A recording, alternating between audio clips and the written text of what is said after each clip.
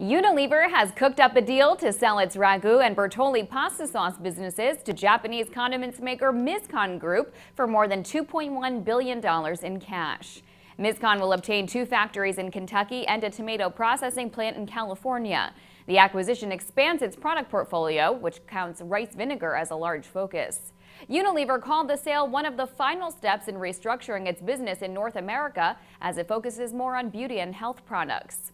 The company sold its Skippy peanut butter brand to Hormel Foods earlier this year and Wishbone salad dressings business to Pinnacle Foods last year. According to Unilever, the Ragu and Bertolli business leads the pasta sauce category in the U.S. with combined annual sales of $600 million. Unilever said the deal will close in June. It is still subject to regulatory approval. In New York, I'm Brittany Umar reporting for The Street.